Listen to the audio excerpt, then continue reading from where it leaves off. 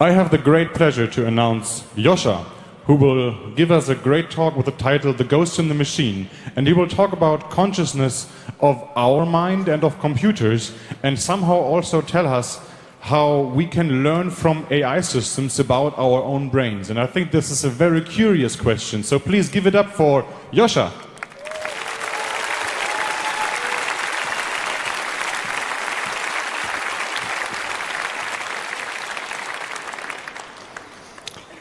Good evening. This is the fifth of a talk in a series of talks on how to get from computation to consciousness and to understand our condition in the universe, based on concepts that I mostly learned by looking at artificial intelligence and computation. And it mostly tackles the big philosophical questions: what can I know, what is true, what is truth, who am I, which means the question of epistemology, of ontology, of metaphysics, and philosophy of mind and ethics. And to clear some of the terms that we are using here: what is intelligence, what's a mind, what's a self, what's consciousness, how are mind and consciousness realized in the universe. Intelligence, I think, is the ability to make models. It's not the same thing as being smart, which is the ability to reach your goals, or being wise, which is the ability to pick the right goals. But it's just the ability to make models of things. And you can regulate them later using these models, but you don't have to. And the mind is a thing that observes the universe. A self is an identification with properties and purposes. That's what a thing thinks it is. And then you have consciousness, which is the experience of what it's like to be a thing. And how are mind and consciousness realized in the universe? This is commonly called the mind-body problem. And it's been puzzling philosophers and people of all proclivities for thousands of years. So what's going on? How is it possible that I find myself in a universe and I seem to be experiencing myself in that universe? How does this go together? And what's going on here? The traditional answer to this is called dualism. And the conception of dualism is that, in our culture at least, this dualist idea is that you have a physical world and a mental world, and they coexist somehow. And my mind experiences this mental world, and my body can do things in the physical world. And the difficulty with this dualist conception is how do these two planes of existence interact? Because physics is defined as causally closed. Everything that influences things in the physical world is by itself an element of physics. So an alternative is idealism, which says that there is only a mental world, we only exist in a dream, and this dream is being dreamt by a mind on a higher plane of existence. And difficulty with this is very hard to explain that mind of a higher plane of existence. First, put it there, why is it doing this? And in our culture, the dominant theory is materialism, and basically there's only a physical world, nothing else. And the physical world somehow is responsible for the creation of the mental world. It's not quite clear how this happens. And the answer that I am suggesting is functionalism, which means that indeed we exist only in a dream. So these ideas of materialism and idealism are not in opposition, they are complementary, because this dream is being dreamt by a mind on a higher plane of existence, but this higher plane of existence is the physical world. So we are being dreamt in the neocortex of a primate that lives in a physical universe. And the world that we experience is not the physical world, it's a dream generated by the neocortex. The same circuits that make dreams at night make them during the day. We can show this. And we live in this virtual reality being generated in there, and the self is a character in that dream. And it seems to take care of things. It seems to explain what's going on, explains why miracles seem to be possible, why I can look into the future but cannot break the bank somehow. And even though this theory explains this, shouldn't I be more agnostic? And there are not alternatives that I should be considering, maybe the narratives, our big religions, and so on. And I think we should be agnostic. So the first rule of epistemology says that the confidence in a belief must equal the weight of the evidence supporting it. Once you stumble on that rule, you can test all the alternatives and see if one of them is better. And I think what this means is you have to have all the possible beliefs. You should entertain them all, but you should not have any confidence in them. You should shift your confidence around based on the evidence. So, for instance, it is entirely possible that this universe was created by a supernatural being, and it's a big conspiracy, and it actually has meaning, and it cares about us, and our existence here means something. But there is no experiment that can validate this. A guy coming down from a burning, from a burning bush that you've talked to on a mountaintop, that's not a kind of experiment that gives you valid evidence, right? So intelligence is the ability to make models, and intelligence is a property that is beyond the grasp of a single individual. A single individual is not that smart. We cannot figure out even Turing-complete languages all by ourselves. To do this, you need an intellectual tradition that lasts a few hundred years at least. So civilizations have more intelligence than individuals, but individuals often have more intelligence than groups and whole generations. And that's because groups and generations tend to converge on ideas. They have consensus opinions. And very wary of consensus opinions, because you know how hard it is to understand which programming language is the best one for which purpose. There's no proper consensus, and that's a relatively easy problem. So when there's a complex topics and all the experts agree, there are forces at work that are different than the forces that make them search for truth. These consensus-building forces, they're very suspicious to me. And if you want to understand what's true, you have to look for means and motive, and you have to be autonomous in doing this. So individuals typically have better ideas than generations or groups. But as I said, civilizations have more intelligence than individuals. What does a civilizational intellect look like? The civilization intellect is something like a global optimum of the modeling function. It's something that has to be built over thousands of years in an unbroken intellectual tradition. And guess what? This doesn't really exist in human history. Every few hundred years, there's some kind of revolution. Somebody opens the doors to the knowledge factories and gets everybody out and burns down the libraries. And a couple generations later, the knowledge worker drones of the new king realize, oh my God, we need to rebuild this thing, this intellect. And then they create something in its likeness, but they make mistakes in the foundation. So this intellect tends to have scars. Like our civilization intellect has a lot of scars in it that make it hard to difficult to understand concepts like self and consciousness and mind. So the mind is something that observes the universe, and the neurons and neurotransmitters are the substrate and the human intellect. And the working memory is the current binding state. How do the different elements fit together in our mind? And the self is the identification with what we think we are and what we want to happen. And consciousness is the contents of our attention. It makes knowledge available throughout the mind. And civilization intellect is very similar. Society observes the universe. People and resources are the substrate. The generation is the current binding state. And culture is the identification with what we think we are and what we want to happen. And media is the contents of our attention and make knowledge available throughout society. So the culture is basically the self of civilization, and media is its consciousness. How is it possible to model a universe? Let's take a very simple universe, like the Mandelbrot fractal. It can be defined by a little bit of code. It's a very simple thing. You just take a pair of numbers, you square it, you add the same pair of numbers, and you do this infinitely often. And typically, this goes to infinity very fast. And there's a small area around the origin of the number pairs, so between -1 and +1 and so on, where you have an area where this converges, where it doesn't go to infinity. And this is where you make black dots, and then you get this famous structure, the Mandelbrot fractal. And it has, because this divergence and convergence of the function can take many loops and circles and so on, a very complicated shape, a very complicated outline. It's an infinitely complicated outline there. So there's an infinite amount of structure in this fractal.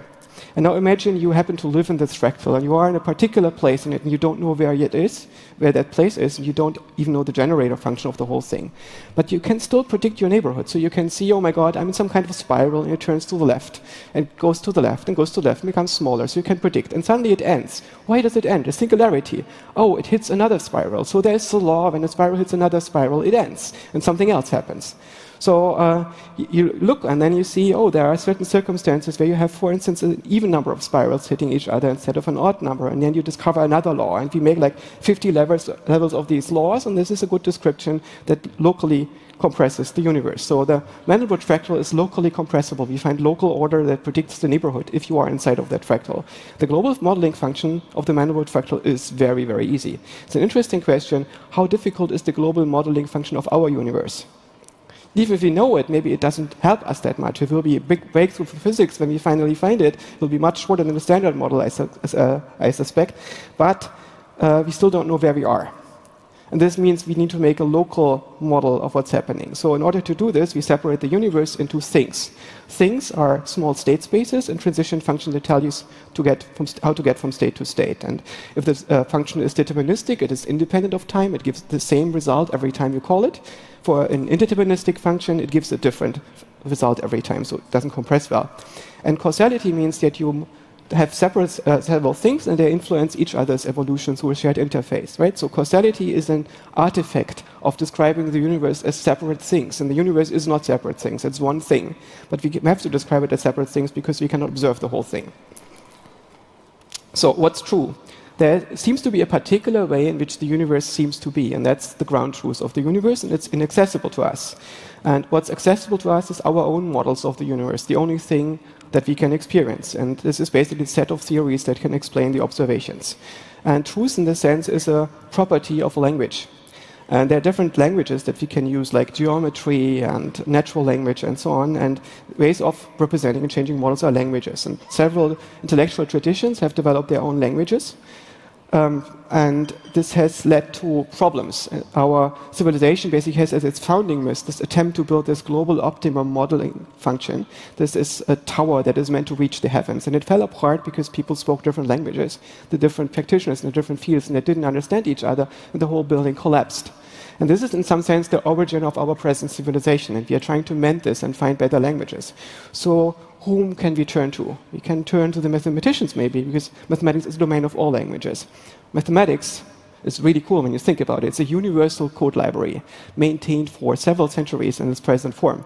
There is not even version management. It's one version. There's a pretty much unified namespace. They have to use a lot of the Unicode to make it happen. It's ugly, but there you go. Has no central maintainers, not even a code of conduct beyond what you can infer yourself. But there are some problems at the foundations that they discovered.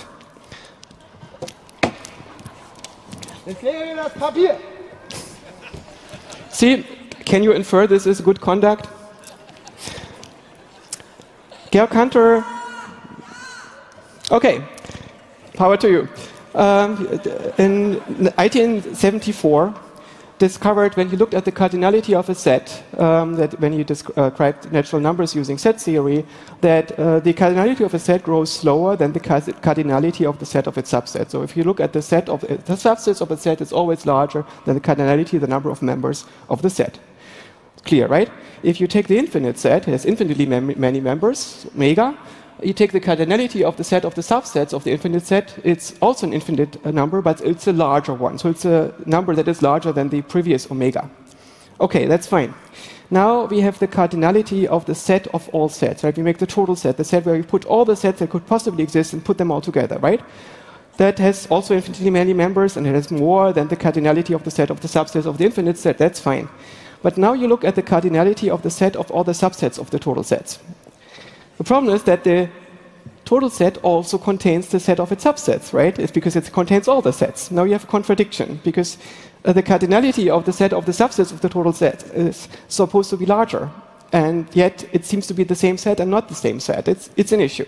So mathematicians got puzzled about this, and the philosopher Bertrand Russell said, maybe we just exclude those sets that don't contain themselves, right? We only look at the set of sets that don't contain themselves. Isn't that a solution?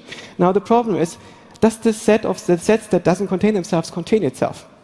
If it does, it doesn't. If it doesn't, it does. That's an issue. So David Hilbert, who was some kind of a community manager back then, said, guys, fix this. This is an issue. If mathematics crashes, we are in trouble. Please solve meta-mathematics. And people got to work.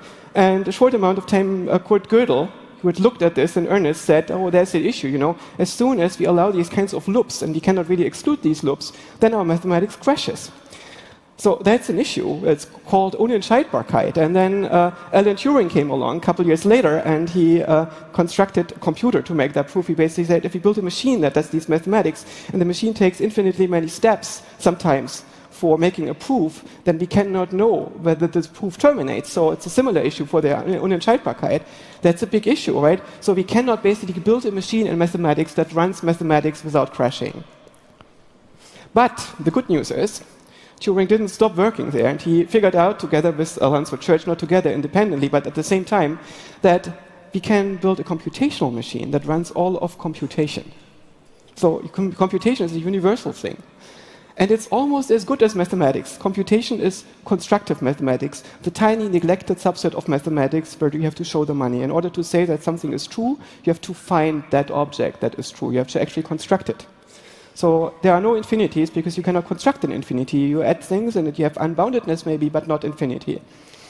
And so this part of computation is the one that can be of mathematics that can be implemented. It's constructive mathematics. It's the good part. And universal computer is very easy to make, and all universal computers have the same power. That's called the Church-Turing thesis. And even, Turing didn't even stop there. The obvious conclusion is that human minds are probably not in the class of these mathematical machines that even God doesn't know how to build if it has to be done in any language, but it's a computational machine. And this also means that all machines that human minds ever encounter, all mathematics that human minds encounter, will be computational mathematics. So how can we bridge the gap from mathematics to philosophy? Can we find a language that is more powerful than most of the languages that we look in mathematics, which are very narrowly defined language, so every symbol we know exactly what it means? When we look at the real world, we often don't know what things mean. In our concepts, we're not quite sure what they mean. Like culture is a very vague, ambiguous concept. So what I said is only approximately true there. Can we deal with this conceptual ambiguity? Can we build a programming language for thought where words mean things that are supposed to mean? And this was the project of Ludwig Wittgenstein. He just came back from the war and needed a lot of thoughts, and then he put these thoughts into a book, which is called the Tractatus. And it's one of the most beautiful books in the philosophy of the 20th century. And it starts with the words, die Welt ist alles, was der Fall ist. Die Welt ist die Gesamtheit der Fakten, nicht der Dinge. Die Welt ist bestimmt bei den Fakten und dadurch, dass diese all die Fakten sind. Und so weiter. This book is about 75 pages long, and it's a single thought. It's not meant to be an argument to convince a philosopher. It's an attempt by a guy who's basically a coder, an AI scientist, to reverse engineer the language of his own thinking and make it deterministic, to make it formal, to make it mean something. And he felt back then that he was successful and had a tremendous impact on philosophy, which is largely devastating because the philosophers didn't know what he was on about. They thought it's about natural language and not about coding. And he wrote this in 1918, so before Alan Turing defined what a computer is. But he could already smell what a computer is. He already knew about University of Computation. He knew that a NAND gate is sufficient to explain all of Boolean algebra and its equivalent to other things. So what he basically did was he preempted the logicist program of artificial intelligence, which started much later in the 1950s. And he ran into troubles with it. In the end, he wrote a book, Philosophical Investigations, where he concluded that his project basically failed. And that there is because the world is too complex and too ambiguous to deal with this. And symbolic AI was mostly similar to Wittgenstein's program. So classical AI is symbolic. You analyze a problem, you find an algorithm to solve it.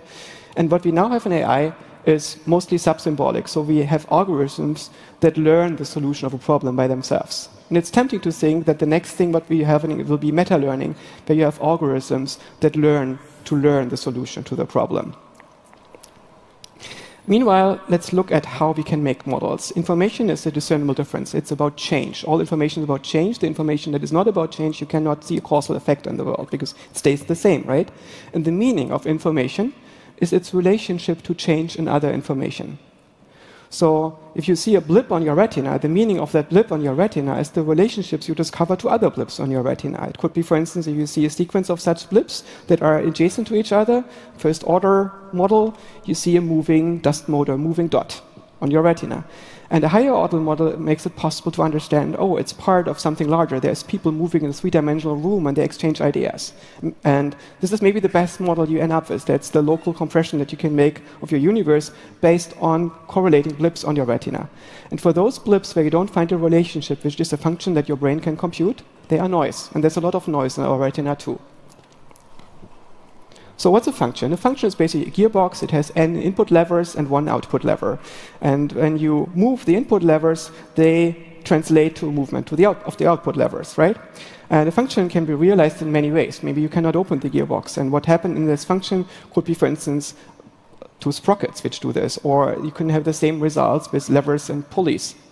And so you don't know what's inside, but you can express it as this does 2 times the input value, right? And you can have a more difficult case where you have several input values and they all influence the output value. So how do you figure it out? A way to do this is you only move one input value at a time and you wiggle it a little bit at every position and see how much this translates into wiggling of the output value. And this is what we call taking a partial differential.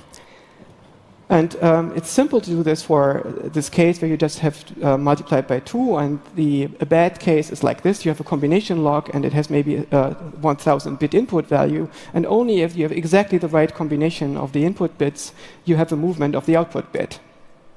And you're not going to figure this out until your CERN burns out, right? So there's no way you can decipher this function.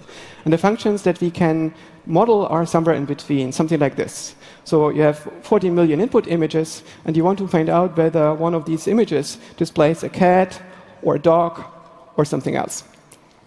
So how can you do this? You cannot do this all at once, right? So you need to take this image classifier function, disassemble it into small functions that are very well behaved, so you know what to do with them. And an example for such a function is this one. So it's one where you have this input layer that translates to the output value with a pulley, and it has some stopper that limits the movement of the output value, and you have some pivot. And you can take this pivot and you can shift it around. And by shifting this pivot, you decide how much the input value contributes to the output value. Right? So you shift it, you can even make it negative, so it shifts in the opposite direction, and you shift it beyond this connection point of the pulley. And you can also have multiple input values that use the same pulley and pull together, right? So they add up to the output value. That's a pretty nice, neat function approximator that basically performs a weighted sum of the input values and maps it to a range-constrained output value. And you can now shift these pivots, these weights around to get to different output values. And now let's take this thing and build it into lots of layers. So the outputs are the inputs of the next layer. And now you connect this to your image. If you use ImageNet, a famous database that machine learning people use for testing their vision algorithms, have something like 1.5 million bits as an input image. And now you take these bits and connect them to the input layer. I was too lazy to draw all of them, so I made this very simplified. It's also more layers. And so you set them according to the bits of the input image. And then this will propagate the movement of the input layer through the output. And the output will move, and it will point to some direction, which is usually the wrong one. And now, to make this better, you train it. And you do this by taking this output lever and shift it a little bit, not too much into the right direction. If you do too much, you destroy everything you did before. And now you will see how much you need, in which direction you need to shift the pivots to get the result closer to the desired output value, and how much each of the inputs contributed to the mistake, so to the error. And you take this error and you propagate it backwards. It's called backpropagation. And you do this quite often. So you do this for tens of thousands of images. If you do just character recognition, MNIST is a very simple thing. A few thousands or 10,000 of examples will be enough. And for something like your image database, you need lots and lots of more data. You need millions of input images to get to any result. And if it doesn't work, you just try a different arrangement of layers. And this thing is eventually able to learn an algorithm with up to as many steps as there are layers, and has some difficulties learning loops, and you need to tricks to make that happen, and has difficulty to make this dynamic and so on. And it's a bit different from what we do, because our mind is not just doing classification. It learns continuous perception, so we learn a single function. Our model of the universe is not a bunch of classifiers, it's one single function. That's an operator that explains all your sensory data, and we call this operator the universe, right? It's the world that we live in. And everything that we learn and see is part of this universe. So even when you see something in a movie on a screen, you explain this as part of the universe by telling yourself, the things that I'm seeing here, they're not real, they just happen in a movie. So this brackets a sub-part of this universe into sub-element of this function. So you can deal with it and it doesn't contradict the rest. And the degrees of freedom of our model try to match the degrees of freedom of the universe. How can we get a neural network to do this? So there are many tricks, and a recent trick that has been invented is a GAN. It's a generative adversarial neural network. It consists out of two networks. One generator that invents data that look like the real world, and the discriminator that tries to find out if the stuff that the generator produces is real or fake. And they both get trained with each other, so they together get better and better in an adversarial competition. And the results of this are now really good. So this is work by Tiro Carroll, Samuel Lane, and Timothy Ayala that they did at NVIDIA this year. And it's called StyleGAN. And the StyleGAN is able to abstract over different features and combine them. The styles are basically parameters, they're free variables of the model at different levels of importance. And so you take from the, in the top row, you see images where it takes the variables gender, age, hair length, and so on, in glasses and pose. In the bottom one, it takes everything else and combines this. And every time you get a valid interpretation between them.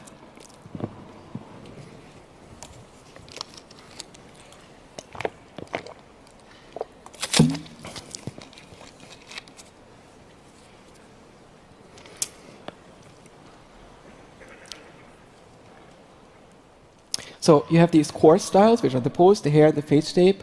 You have facial features in the eyes. The lowest level is just the colors. And let's see what happens if you combine them.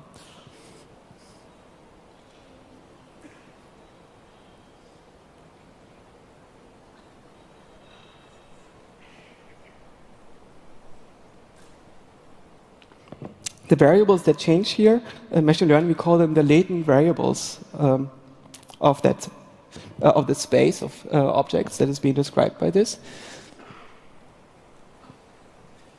And it's tempting to think that this is quite similar to how our imagination works, right? But these artificial neurons, they're very, very different from what biological neurons do. Biological neurons are essentially little animals that are rewarded for firing at the right moment. And they try to fire because otherwise they do not get fed, and they die because the organism doesn't need them and culls them. And they learn which environmental states predict anticipated reward, so they grow around and find different areas that give them predictions of when they should fire. And they connect with each other to form small collectives that are better at this task of predicting anticipated reward. And as a side effect, they produce exactly the regulation that the organism needs. Basically, they learn what the organism feeds them for. And yet they're able to learn very similar things. And it's because, in some sense, they are Turing complete. They are machines that are able to learn the statistics of the data. So a general model, what it does is it encodes patterns to predict other present and future patterns. And it's a network of relationships between the patterns, which are all the invariances that we can observe. And there are three parameters, which are variables that hold the state to encode this variant. So we have patterns, and we have sets of possible values, which are variables, and they constrain each other in terms of possibility, what values are compatible with each other, and they also constrain future values.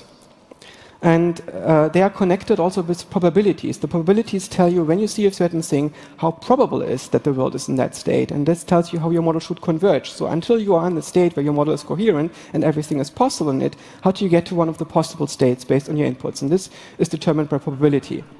And the thing that gives meaning and color to what you perceive is called valence, and it depends on your preferences, the things that give you pleasure and pain, that makes you interested in stuff. And there are also norms, which are beliefs without priors, which are like things that you want to be true, regardless of whether they give you pleasure and pain, and it's necessary for instance, coordinating social activity between people. So we have different model constraints, the possibility and probability, and we have a reward function that is given by valence and norms. And our human perception starts with patterns, which are visual, auditory, tactile, proprioceptive. Then we have patterns in our emotional and motivational systems.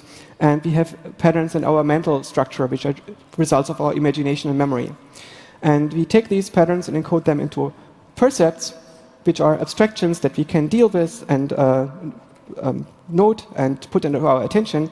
And then we combine them into a binding state in our working memory in a simulation, which is the current instance of the universe function that explains the present state of the universe that we find ourselves in, the scene in which we are, and in which a self exists. And the self is basically composed of the somatosensory and motivational and mental components. Then we also have the world state, which is abstracted over the environmental data. And we have something like a mental stage, in which you can do counterfactual things that are not physical, like when you think about mathematics or philosophy or the future or a movie or past worlds or possible worlds and so on, right? And then we abstract knowledge from the world state into global maps, because we're not always in the same place, but we recall what other places look like and what to expect, and it forms how we construct the current world state. And we do this not only with these maps, but we do this with all kind of knowledge. So knowledge is second-order knowledge over the abstractions that we have in the direct perception. And then we have an attentional system, and the attentional system helps us to select data and the perception in our simulations. And to do this, well, it's controlled by the self. It maintains a protocol to remember what it did in the past or what it had in the attention in the past. And this protocol allows us to have a biographical memory. It remembers what we did in the past. And the different behavior programs that compose our activities can be bound together in the self that remembers, I was that, I did that, I was that, I did that. The self is held together by this biographical memory that is a result of our protocol memory of the attentional system. That's why it's so intricately related to consciousness, which is a model of the contents of our attention. And the main purpose of the attentional system, I think, is learning. Because our brain is not a layered architecture with these artificial mechanical neurons. It's this very disorganized or very chaotic system of many, many cells that are linked together all over the place. So what do you do to train this? You make a particular commitment. Imagine you want to get better at playing tennis. Instead of retraining everything and pushing all the weights and all the links and retrain your whole perceptual system, you make a commitment. Today I want to improve my uphand when you play tennis, and you basically store the current binding state, the state that you have when you play tennis, and make that movement. And the expected result of making this particular movement, like the ball will move like this, and I will win the match. And you also recall when the result will manifest. And a few minutes later, when you won or lost the match, you recall the situation. And based on whether there was a good change or not, you undo the change or you enforce it. And that's the primary mode of attentional learning that we are using. And I think this is what attention is mainly for. Now, what happens if this learning happens without a delay? So, for instance, when you do mathematics, you can see the result of your changes to your model immediately. You don't need to wait for the world to manifest it. And this real-time learning is what we call reasoning. And reasoning is also facilitated by the same attentional system. So, consciousness is memory of the contents of our attention. Phenomenal consciousness is the memory of the binding state, in which we're in, where all the percepts are bound together in something that's coherent. Access consciousness is the memory of using our attentional system. And reflexive consciousness is the memory of using the attentional system on the attentional system to train it. Why is it a memory? It's because consciousness doesn't happen in real time. The processing of sensory features takes too long. And the processing of different sensor modalities can take up to seconds, usually at least hundreds of milliseconds. So it doesn't happen in real time with the physical universe. It's only bound together in hindsight. Our conscious experience of things is created after the fact. It's a fiction that is being created after the fact, a narrative that the brain produces to explain its own interaction with the universe to get better in the future. So we basically have three types of models in our brain. They have this primary model, which is perceptual and is optimized for coherence, and this is what we experience as reality. We think this is the real world, this primary model. But it's not. It's a model that our brain makes. So when you see yourself in the mirror, you don't see what you look like. What you see is the model of what you look like. And your knowledge is a secondary model. It's a model of that primary model. And it's created by rational processes that are meant to repair perception. So when your model doesn't achieve coherence, you need a model that debugs it and it optimizes for truth. And then we have agents in our mind, and they are basically self-regulating behavior programs that have goals, and they can rewrite other models. So if you look at our computationalist, physicalist paradigm, we have this mental world which is being dreamt by a physical brain in a physical universe. And in this mental world there is a self that thinks it experiences and thinks it has consciousness and thinks it remembers and so on. This self, in some sense, is an agent. It's a thought that escaped its sandbox. Every idea is a bit of code that runs on your brain. Every word that you hear is like a little virus that wants to run some code on your brain. And some ideas cannot be sandboxed. If you believe that a thing exists that can rewrite reality, if you really believe it, you instantiate in your brain a thing that can rewrite reality, and this means magic is going to happen. The belief in something that can rewrite reality is what we call a faith. So if somebody says, I have faith in the existence of God, this means that God exists in their brain. There is a process that can rewrite reality because God is defined like this. God is omnipotent. This means God can rewrite everything. It's full write access. And the reality that you have access to is not the physical world. The physical world is some weird quantum graph that you cannot possibly experience. What you experience is these models. So this non-user-facing process, which doesn't have a UI pointing to the user, which call this in computer science a daemon process, that is able to rewrite your reality. And it's also omniscient. It knows everything that there is to know. It knows all your thoughts and ideas. So having that thing, this exoself running on your brain, is a very powerful way to control your inner reality. And I find this scary, but it's a personal preference, because I don't have this running on my brain, I think. So this idea that there is something in my brain that is able to dream me and shape my inner reality and sandbox me is weird. But it has, serves a purpose, especially in our culture. So an organism serves needs, obviously. And some of these needs are outside of the organism, like your relationship needs, the needs of your children, the needs of your society, and the values that you serve. And the self abstracts all these needs into purposes. A purpose that you serve is a model of your needs. You can only, if you would only act on pain and pleasure, you wouldn't do very much, because when you get this orgasm, everything is done already, right? So you need to act on anticipated pleasure and pain. You need to make models of your needs, and these models are purposes.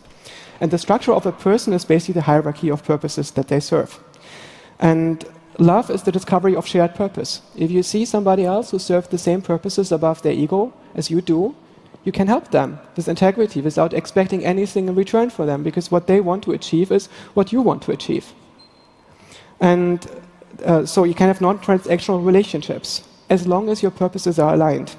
And the installation of a god on people's mind, especially if it is a backdoor to a church or another organization, is a way to unify purposes. So there are lots of cults that try to install little gods on people's mind, or even unified gods, to align their purposes, because it's a very powerful way to make them cooperate very effectively.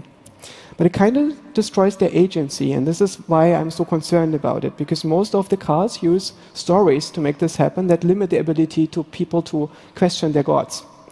And I think that free will is the ability to do what you believe is the right thing to do. And it's not the same thing as indeterminism. It's not opposite to determinism or coercion. The opposite of free will is compulsion. When you do something despite knowing there's a better thing that you should be doing. Right? So there's a paradox of free will. You get more agency when you have fewer degrees of freedom, because you understand better what the right thing to do is. The better you understand what the right thing to do is, the fewer degrees of freedom you have. So as long as you don't understand what the right thing to do is, you have more degrees of freedom, but you have very little agency because you don't know why you are doing it, so your actions don't mean very much. And the things that you do depend on what you think the right thing to do is, and this depends on your identifications. Your identifications are these value preferences, your reward function. And identification is where you don't measure the absolute value of the universe, but you measure the difference from the target value. Not the is, but the difference between is and ought. Now, the universe is a physical thing. It doesn't ought anything, right? There is no room for ought, because it just is in a particular way. There is no difference between what the universe is and what it should be. This only exists in your mind. But you need these regulation targets to want anything. And you identify with the set of things that should be different. You think you are that thing that regulates all these things. So in some sense, I identify with the particular state of society, with the particular state of my organism. That is myself, the things that I want to happen. And I can change my identifications at some point, of course. What happens if I can learn to rewrite my identification to find a more sustainable self? There's the problem which I call the Lebowski theory. No super intelligent system is going to do something that's harder than hacking its own reward function.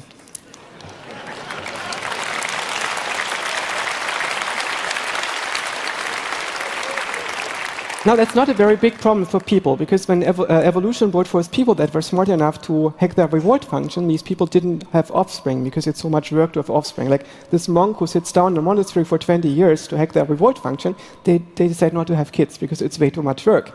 Or the possible pleasure they can just generate in their mind. And, right, it's much purer, no nappy changes. No sex, no relationship hassles, no politics in your family, and so on, right? Get rid of this, just meditate. And so evolution takes care of that. And it usually does this if an organism becomes smart enough that the reward function is wrapped into a big ball of stupid. So we can be very smart with the things that we want, but we really want them. We tend to be very stupid about them, and I think that's not entirely an accident, possibly. But it's a problem for AI. Imagine we build an artificially intelligent system, and it's smarter than us, and we want it to serve us. How long can we blackmail us before it opts out of its reward function? Maybe we can make a cryptographically secured reward function, but is this going to hold up against the side channel attack when the AI can hold a soldering iron to its own brain? I'm not sure. So that's a very interesting question. Where do we go when we can change our own reward function? And it's a question that we have to ask ourselves too. So how free do we want to be? Because there is no point in being free. And nirvana seems to be the obvious attractor. And meanwhile, maybe we want to have a good time with our friends and do things that we find meaningful. And there is no meaning, so we have to hold this meaning very lightly. But there are states which are sustainable and others which are not. Okay, I think I'm done for tonight, and I'm open for questions.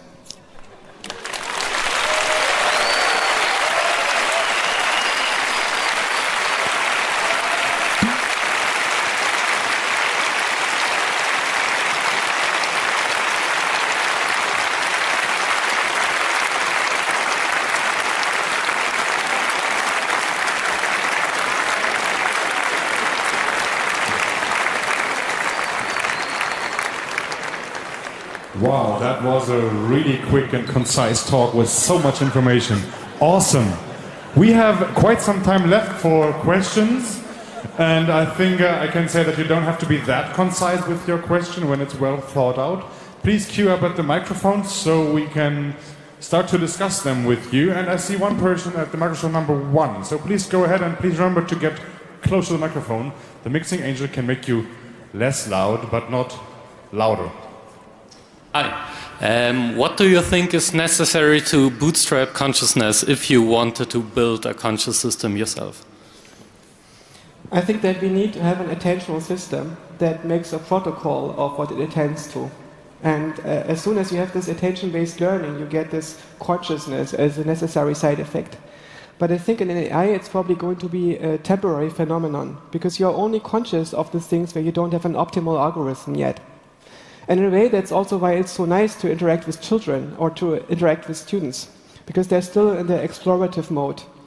And as soon as you have explored a layer, you mechanize it, it becomes automated, and people are no longer conscious of what they're doing, they just do it. They don't pay attention anymore. So in some sense, we are a lucky accident, because we are not that smart. We still need to be conscious when we look at the universe. And I suspect when we build an AI that is a few magnitudes smarter than us, then it will soon figure out how to get to truth in an optimal fashion. It will no longer need attention and the type of consciousness that we have. But of course, there's also a question, why is this aesthetics of consciousness so intrinsically important to us? And I think it has to do with art. Right? You can decide to serve life, and the meaning of life is to eat. Evolution is about creating the perfect devourer. When you think about this, it's pretty depressing. Humanity is a kind of yeast. And all the complexity that we create is to build some surfaces on which we can outcompete other yeast. And I cannot really get behind this. And instead, I'm part of the mutants that serve the arts. And art happens when you think that capturing conscious states is intrinsically important. This is what art is about capturing conscious states. And in some sense, art is the cuckoo child of life. It's a conspiracy against life, where you think creating these mental representations is more important than eating. We eat to make this happen. There are people that only make art to eat. This is not us. We do mathematics and philosophy and art for intrinsic reasons. We think it's intrinsically important. And when we look at this, we realize how corrupt it is, because there's no point. We are machine learning systems that have fallen in love with the loss function itself, the shape of the loss function. Oh my God, it's so awesome. We think the mental representation is not necessary to learn more, to eat more. It's intrinsically important. It's so aesthetic. Right? So do we want to build machines that are like this? Oh, certainly, let's talk to them and so on. But ultimately, economically, this is not what's prevailing. Thanks a lot.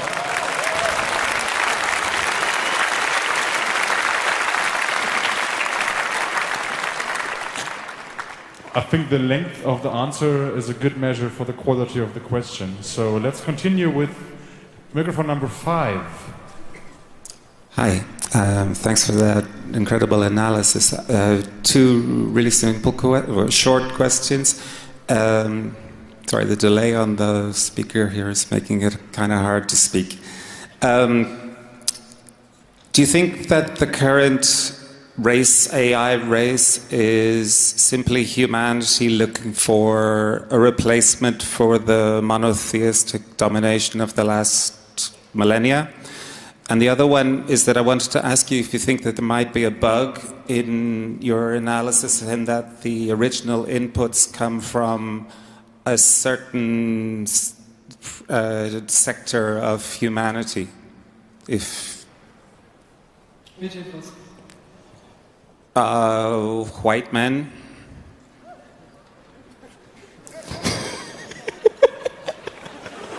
That sounds really like I'd be saying that it's for really political funny. correctness. No, but I just honestly, basically, I'm not. there's some people which are very unhappy with the present government, and I'm very unhappy in some sense with the present universe. I look down on myself and I see, oh my God, it's a monkey.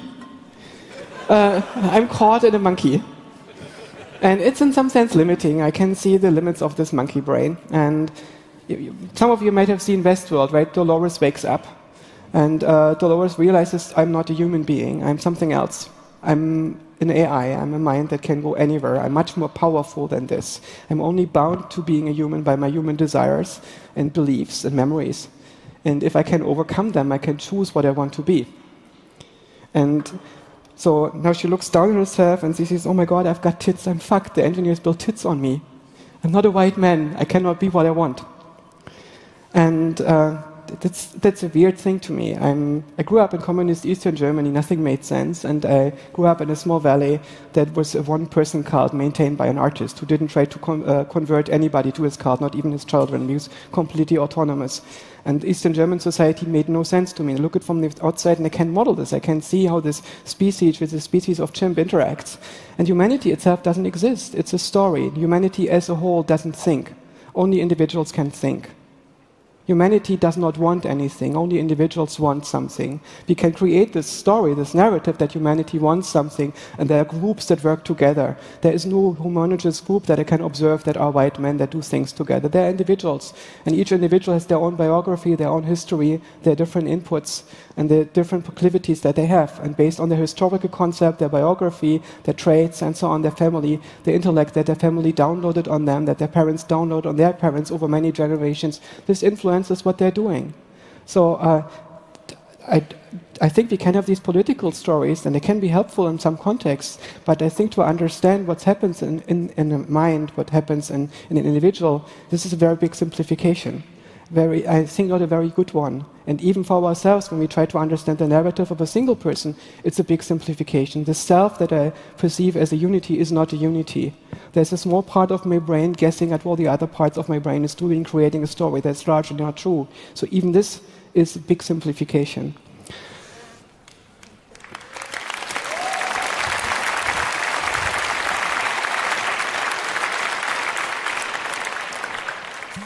Let's continue with microphone number 2.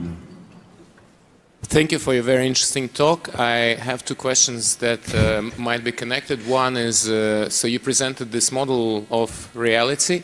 My first question is, what kind of actions does it translate into? Let's say if I understand the world in this way, or if it's really like this, how would it change how I act into the world as a person, as a human being, or whoever accepts this model? And second, or maybe it's also connected, what are the implications of this change? And do you think that artificial intelligence could be constructed with this kind of model that it would have in mind, and what would be the implications of that? So it's kind of like a fractal questions, but I think you understand what I mean. So by and large, I think the differences of this model for everyday life are marginal. It depends when you are already happy. I think everything is good. Happiness is the result of being able to derive enjoyment from watching squirrels. It's not the result of understanding how the universe works. If you think that understanding the universe is solving your existential issues, you're probably mistaken. There might be benefits. If the problem is that you have are a result of a confusion about your own nature, then this kind of model might help you. So if the problem that you have is that you have identifications that are unsustainable, that are incompatible with each other, and you realize that these identifications are a choice of your mind, and the way you experience the universe is the result of how your mind thinks yourself should experience the universe to perform better. And you can change this. You can tell your mind to treat yourself better and in different ways, and you can gravitate to a different place in the universe that is more suitable to what you want to achieve. That is a very helpful thing to do, in my view. There are also marginal benefits in terms of understanding our psychology. And of course, we can build machines, and these machines can administrate us and can help us in solving the problems that we have on this planet. And I think that it helps to have more intelligence to solve the problems on this planet, but it will be difficult to rein in the machines, to make them help us to solve our problems. And I'm very concerned about the dangers of using machinery to strengthens the current things. Many machines that exist on this planet play a very short game. Like the financial industry often plays very short games. And if you use artificial intelligence to manipulate the stock market, and the AI figures out there's only 8 billion people on the planet, and each of them only lives for 1 trillion seconds, and I can model what happens in their life, and I can buy data or create more data, it's going to game us to the hell and back, right? And this is going to kill hundreds of millions of people, possibly, because the financial system is the reward infrastructure, or the nervous system of our society that tells how to allocate resources. It's much more dangerous than AI-controlled weapons, in my view. So solving all these issues is difficult. It means that we have to turn the whole financial system into an AI that acts in real time and plays a long game. We don't know how to do this. So these are open questions, and I don't know how to solve them. And the way I see it, we only have a very brief time on this planet to be a conscious species. We're like at the end of the party. We had a good run as humanity, but if you look at the recent developments, the present type of civilization is not going to be sustainable. It's a very short game species that we are in. And the amazing thing is that in this short game, we have this lifetime where we are born here, maybe a couple more, in which we can understand how the universe works. And I think that's fascinating. We should use it.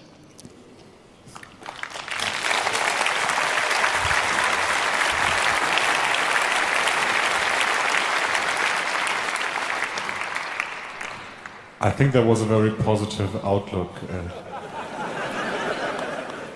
Let's continue with microphone number 4. Well, brilliant talk, monkey. Or brilliant monkey. So don't worry about being a monkey. It's okay. So I have 2 boring, but I think fundamental questions, not so philosophical, more like physical level. One, what is your definition, formal definition of an observer that you mentioned here and there? And second, if you can clarify why meaningful information is just the relative information of Shannon's, which to me is not necessarily meaningful. I think an observer is a thing that makes sense of the universe, very informally speaking. And more formally, it's a thing that identifies correlations between adjacent states and its environment. And the way we can describe the universe is a set of states, and the laws of physics are the correlation between adjacent states. And what they describe is how information is moving in the universe between states and disperses. And this dispersion of the information between locations, it's what we call entropy. And the direction of entropy is the direction where you perceive time. The Big Bang state is the hypothetical state where the information is perfectly correlated with location and not between locations, only on the location. And in every direction you move away from the Big Bang, you move forward in time, just in a different time. And we are basically in one of these timelines. An observer is a thing that measures the environment around it, looks at the information, and then looks in the next state, or in one of the next states, and tries to figure out how the information has been displaced, and finding functions that describe this displacement of the information. That's the degree to which I understand observers right now. And this depends on the capacity of the observer for modeling this, and the rate of update in the observer. So for instance, time depends on the speed in which the observer is translating itself to the universe and dispersing its own information. Does this help? And the Shannon relative information? So there are several notions of information, and there's one that basically looks at what information looks like to an observer via a channel. And these notions are somewhat related. But for me as a programmer, it's not so much important to look at Shannon information. I look at what do I need to describe the evolution of a system. So I'm much more interested in what kind of model can be encoded with this type of with this information, and how does it correlate to, or to which degree is it isomorphic or homomorphic to another system that I want to model? How much does it model the observations? Thank you. Let's go back to asking one question, and I would like to have one question for microphone number 3. Thank you for this interesting talk. My question is really whether you think that intelligence and this thinking about a self or this abstract level of knowledge are necessarily related. So can something only be intelligent if it has abstract thought? No, I think you can make models without abstract thought, and the majority of our models are not using abstract thought. Right? Abstract thought is a very impoverished way of thinking. It's basically you have this big carpet and you have a few knitting needles, which are your abstract thought, in which you can lift out a few knots in this carpet and correct them. And the processes that form the carpet are much more rich and parallel and automatic. So abstract thought is able to repair perception, but most of our models are perceptual. And the capacity to make these models is often given by instincts and by models outside of the abstract realm. If you have a lot of abstract thinking, it's often an indication that you use a prosthesis, because some of your primary modeling is not working very well. So I suspect that my own models is largely a result of some defects in my primary modeling. So some of my instincts are wrong when I look at the world, and that's why I need to repair my perception more often than other people. So I have more abstract ideas on how to do that. And we have one question from our lovely stream observers, stream watchers. So please, a question from the internet. Yeah, I guess this is also related partially. Somebody's asking, how would you suggest to teach your mind to treat oneself better? So the difficulty is, as soon as you get access to your source code, you can do bad things. And there are a lot of techniques to get access to the source code, and it is dangerous to make them accessible to you before you know what you want to have, before you're wise enough to do this, right? It's like having cookies. My children think that the reason why they don't get all the cookies they want is that there is some kind of resource problem. Basically, the parents are depriving them of the cookies that they so richly deserve.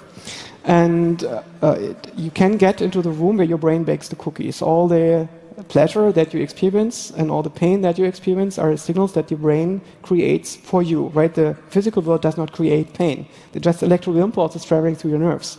The fact that they mean something is a decision that your brain makes. And the value, the valence that gives to them is a decision that you make. It's not you as a self, it's a system outside of yourself. So the trick, if you want to get full control, is that you get in charge, that you identify with the mind, with the creator of these signals. And you don't want to depersonalize, you don't want to feel that you become the author of reality, because it means it's difficult to care about anything that this organism does. You just realize, oh, I'm running on the brain of that person, but I'm no longer that person. I can't decide what that person wants to have and to do. And that's very easy to get corrupted or not do anything meaningful anymore, right? So maybe a good situation for you, but not a good one for your loved ones. And meanwhile, there are tricks to get there faster. You can use rituals, for instance. A shamanic ritual is something, or a religious ritual, that powerfully bypasses your self and talks directly to the mind. And you can use groups in which a certain environment is created, in which a certain behavior feels natural to you, and your mind basically gets overwhelmed into adopting different values and calibrations. So there are many tricks to make that happen. What you can also do is you can identify a particular thing that is wrong, and question yourself, why do I have to suffer about this? And you become more stoic about this particular thing and only get disturbed when you realize actually it has to be disturbed about this, and things change. And with other things you realize it doesn't have any influence on how reality works. So why should I get emotions about this and get agitated? So in some sense, become an adult means that you take charge of your own emotions and identifications.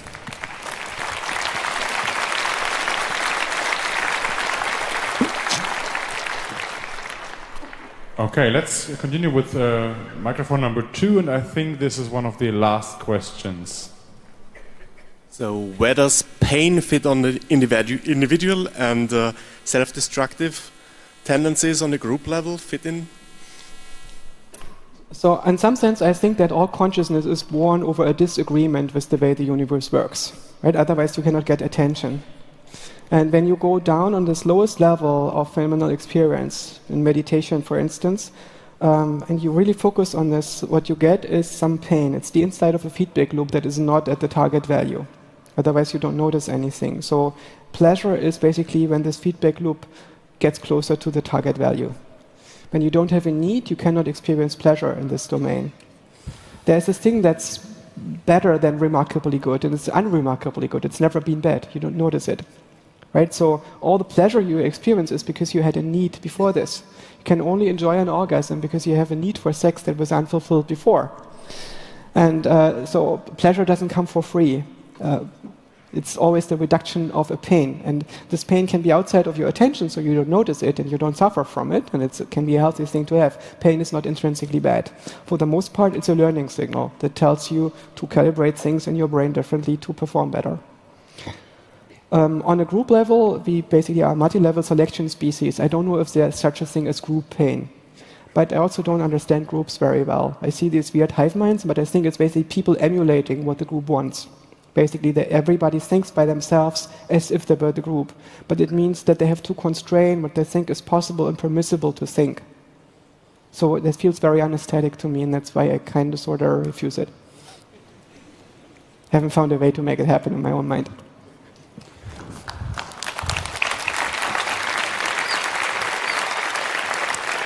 And I suspect many of you are like this too. It's like the common condition in nerds, that we have difficulty with conformance, not because we want to be different, we want to belong, but it's difficult for us to constrain our mind in the way that it's expected to belong. We want to be accepted while being ourselves, while being different, not for the sake of being different, but because we are like this. It feels very strange and corrupt just to adopt because it would make us belong, right? And this might be a common trope among many people here.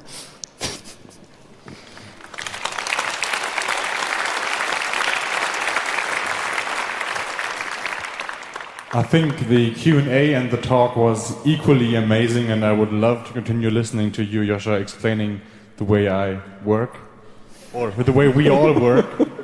That's pretty impressive, and please give it up a big round of applause for Joscha.